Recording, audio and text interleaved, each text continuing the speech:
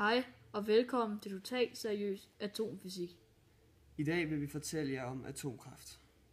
Når der snakkes om emnet kernekraft, er det inden for to områder: kontrolleret og ukontrolleret kædereaktion.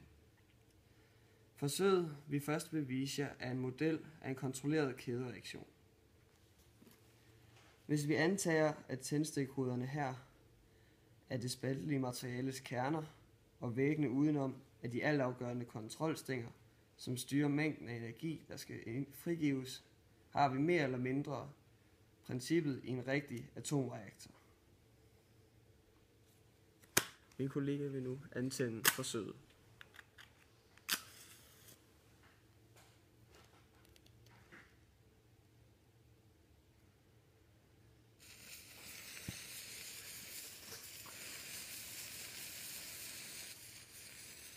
Som I kan se, brænder kernerne, som vi vil have det, og ikke som de selv lyster.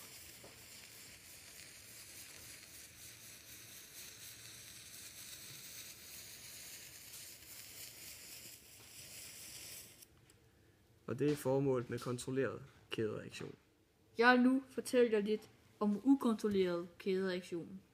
Som I kan se, er der i modsætning til i kontrolleret kædereaktion ingen omkringliggende vægge, som skal forestille kontrolstænger. Og det vil så formodentlig gøre, at vores tændstikker, aka vores spaltelige kerner, brænder op meget hurtigere, end de gjorde i sidste forsøg. Nu vil jeg så vise jer, hvordan forsøget forløber. Min kollega vil nu tænde for forsøget.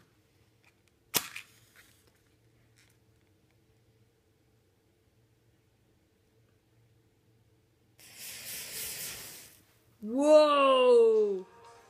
Det er, hvad der sker i en atombombe.